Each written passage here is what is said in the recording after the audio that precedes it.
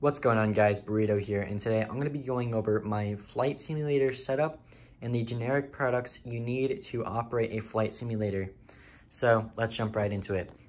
The base game that I use is X-Plane 11. You can use Flight Simulator X, X-Plane 11, or the new FSX 2020. The download for these products were so easy. They were unbelievable.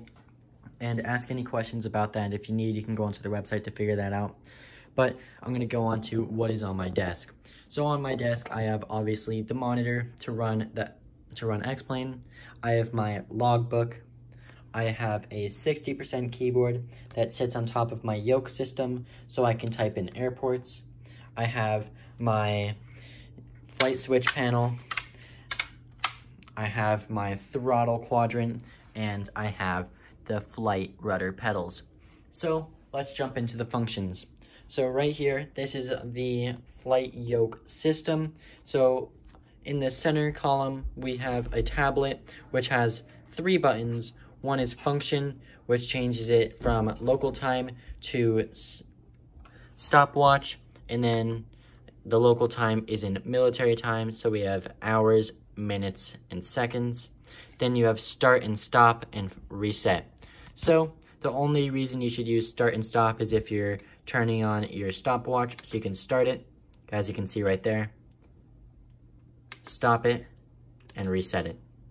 Now we're going to go on to the arms of the yoke stick. So on the left arm, you have 2 buttons right here. This is used to look around, left, right, up, and down. Then ailerons up and down. Now, if you look to the back, you have a red button. That is a button for gear up and down if you don't want to touch the keyboard or if you don't have a switch panel. Now on the right arm, we have 3 buttons right here. This button was not binded when I got mine. I binded it to speed brake. Now we have flaps up and down and trim. Now on the back of this one, we have our mode wheel.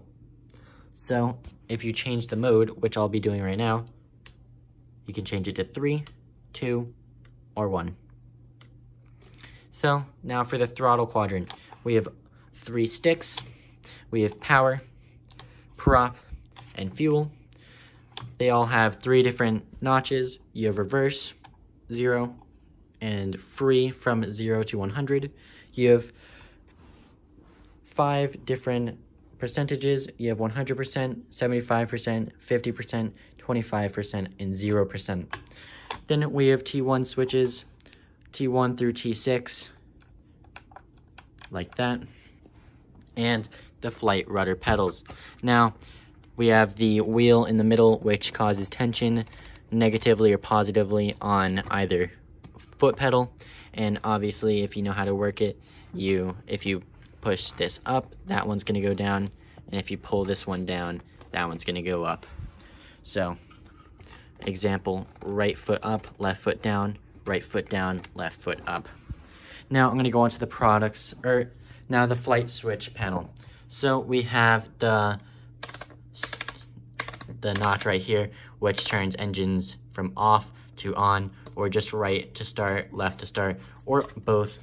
Master switches, battery, avionics master, fuel pump, de-ice, pitot heat, close, cowl, and then for the lights, we have panel, beacon, nav, strove, taxi, landing, and then landing gear up and landing gear down. These lights will go on when you switch landing gear up and down. They're just not on right now because I don't have the flight simulator running. So this right here is definitely not needed, but I recommend it 100%. It helps so much for the realism and so you don't have to use your keyboard as much. Now I'm going to go on to the products themselves. So when you go, all of my products are from Logitech, and I got most of my products in a bundle. So right here, I just pulled up the Logitech website. So I got 1, 2, and 3, the Logitech yoke system, the throttle quadrant, and the pedals all in one bundle for $340. Now we have the yoke and the throttle system alone. So these two come together in one package for $170. And then you can get the pedals alone for $170. And then you can get this alone for $100. So once again, I have all of my gear, my keyboard, logbook, and one thing I forgot to mention is my mouse. So I definitely recommend a wireless mouse because it's just so hard to have a wire go through all of these wires of the gear. So having a wireless mouse definitely does help. And I did make a video on wireless versus wired and my favorite out of all of the brands, so I'll be linking that in the description below. If you have any questions, make sure to ask them, and like, comment, subscribe, and join my Discord server, which will be linked below. I appreciate you guys, and have a great day.